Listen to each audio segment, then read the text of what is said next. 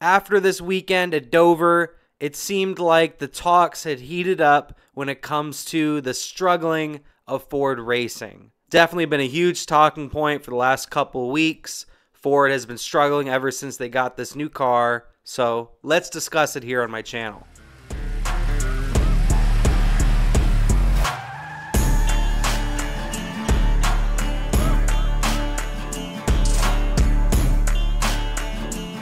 Hello everyone, my name is Kyle, aka Racing Boy Short, and this is my channel where I talk NASCAR, NASCAR news, and everything NASCAR. If you haven't already, I would appreciate you subscribing to the channel. I do multiple NASCAR videos throughout the week. Also, comment your thoughts on this video. Do you think it's time that Ford begins to panic, or you think it's still a little too early to tell? Let me know in the comments. Plus, let me know any improvements I can make on the channel. We are 11 races into the 2024 season, and Ford is still yet to get a victory in the Cup Series. That is not all. They also have never won in the Xfinity Series or Truck Series this season. It's been a big talking point for the last couple of weeks, so I think it's about time we talked about it. And once again at Dover, it just looks like Ford is struggling week in and week out. If you don't mind, we're going to get straight into the thick of this. I mentioned in my Dover post-race breakdown video, there's been 3 consistent drivers, I'd say, at Ford on the Cup Series level. And those 3 have been Chase Briscoe, Noah Gragson, and obviously Ryan Blaney. Then I'd say you have 3 drivers who are occasionally putting in these great performances, and that is Brad Keselowski, Chris Buescher, and Joey Logano. Then you look at Front Row Motorsports and the 2 other Stewart-Haas cars, and they've been absent almost every week. You could say the same about Austin Cindric and Harrison Burton as well. Ford is struggling as a whole right now. Like, I was just taking a peek at the standings, and I saw that if the playoffs would start right now, there would be 4 Fords in the playoffs. That's not great, but it could be worse. Playoffs? Don't talk about it. Playoffs? You kidding me? Playoffs? I just hope we can win a game. But I looked more into it. If the playoffs would start right now, Ryan Blaney would be right around the middle. But then the bottom 3 drivers are the other 3 Ford drivers. You'd have Chase Briscoe in the 14th seed. You'd have Joey Logano, who only has 3 top 10s this season, in the 15th seed. And then Chris Buescher getting the last spot. If you really think about it, there's only one driver that's consistently battling up in the top 5, top 10 every week. And that's Ryan Blaney. I am. And you are? I'm the guy. The real guy.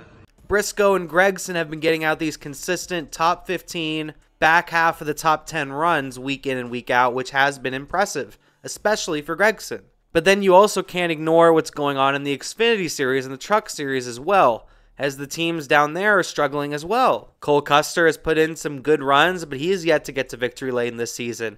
Riley Herbst, who seemed like he had a really strong season at the end of last year, hasn't really done that well at the beginning portion of the season. You can go down to the Truck Series and look at Thorsport. Thorsport, I'd say, has been one of the best, if not the best, truck team over the last couple years, and they've yet to even get a win. And they have so many trucks. The primary focus of this is the new car, the new Mustang Dark Horse that they introduced to the Cup Series. And that has really hurt the Cup cars. But from what I'm noticing, Ford across the board is not doing well in any series. Ford has a bunch of fans. I wouldn't consider myself a Ford fan. I don't dislike Ford. I like all manufacturers. But I know there's a bunch of diehard Ford fans, and they have to be upset right now because this has been a horrible start to their new body of car. I saw Bob Pockrass post a tweet, I think yesterday. He was saying, when do you think Ford will finally break through? When do you think they're going to get that first win of the season? And I responded, it pains me to say it, but I honestly don't think they're going to win a race until Daytona.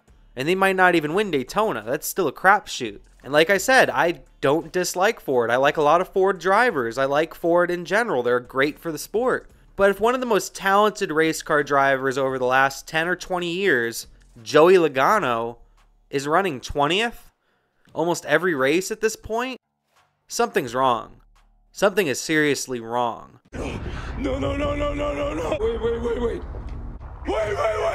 And then you have teams like RFK and Front Row, who seemed like they took a big step forward last year and finally became a lot more competitive, have taken that step back this year. Especially Front Row. Front Row looked pretty strong last year, and this year they're dead in the water. Michael McDowell's barely in the top 30 in points.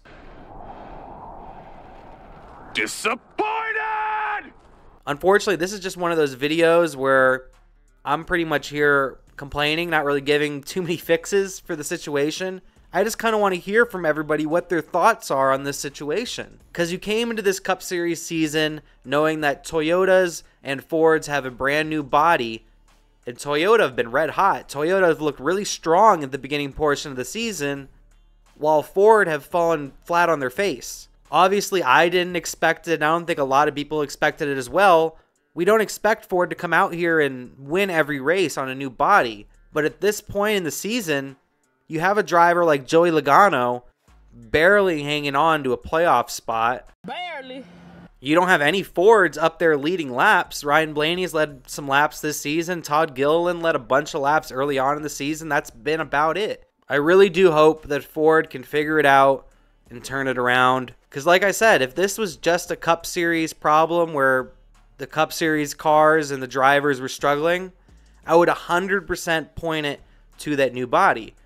Obviously, like I said earlier, this is mainly a new body problem, but it's not just that. It's Ford across the board. Xfinity and trucks are also struggling, and they need to figure it out because there are a lot of upset people, a lot of distraught people, and I'm one of the people that are just extremely confused on why Ford is struggling this hard to start the year.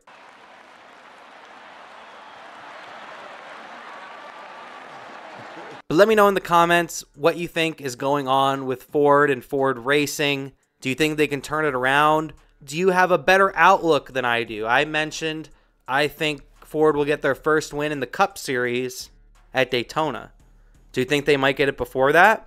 And if they do, who do you think does it and where? But that'll do it for this video. My name is Kyle, aka Racing Boy Short, saying peace.